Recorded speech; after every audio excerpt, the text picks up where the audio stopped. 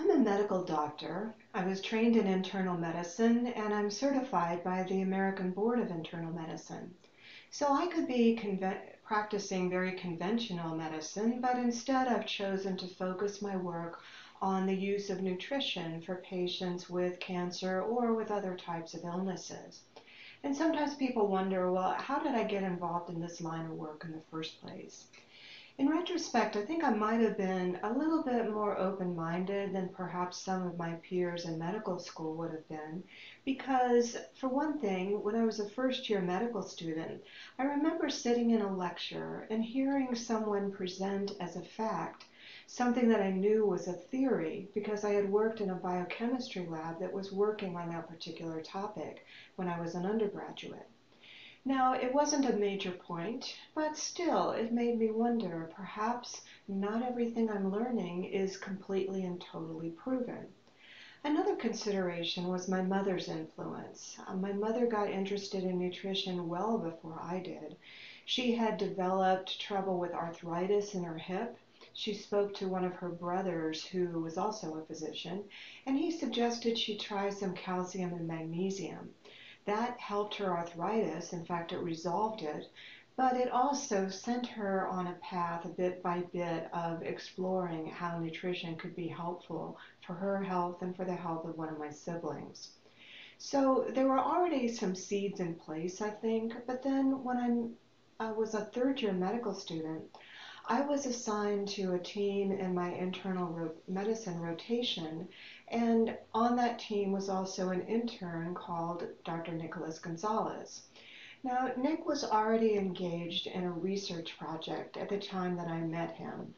He was studying the work of a man named Dr. William Donald Kelly. Dr. Kelly was an orthodontist who had, in response to his own health problems, developed a method of treatment based on nutrition that he then used with other people. Nick was going through Kelly's records and found a number of patients with really astonishing results. As an example, there was a gentleman who developed prostate cancer that had spread to every bone in his body. He had been admitted to the hospital in terrible pain. And when I heard about this patient, I could understand what that meant because I'd met people like that. I'd met patients in the course of my training who were admitted to the hospital with metastatic prostate cancer in terrible pain. But this particular gentleman that Nick was learning about had then gone to see Dr. Kelly, had gone on to Kelly's nutritional program, and 10 years later, he was completely recovered. He was working part-time, even though he was in his late 70s, early 80s, something like that. And he was playing the violin in a ragtime band, which just totally amazed me, thinking about the people that I had seen that were somewhat similar to his situation. So that got me interested in what Nick was finding in Dr. Kelly's records.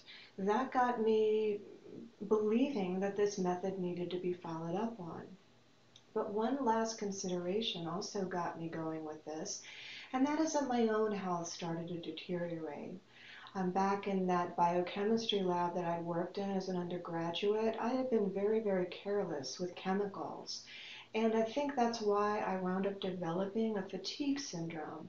I made it through medical school, I made it through my medical internship, but by the time I was done with that, I felt absolutely terrible. And I wound up going on Dr. Kelly's treatment to restore my own health.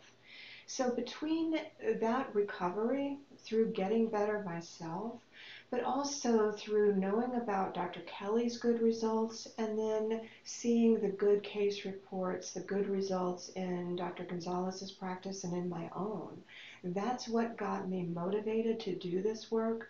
That's what keeps me motivated and keeps me believing that there is something here that needs to be followed up on and needs to be kept alive for future generations to be able to use. That's why I do what I do.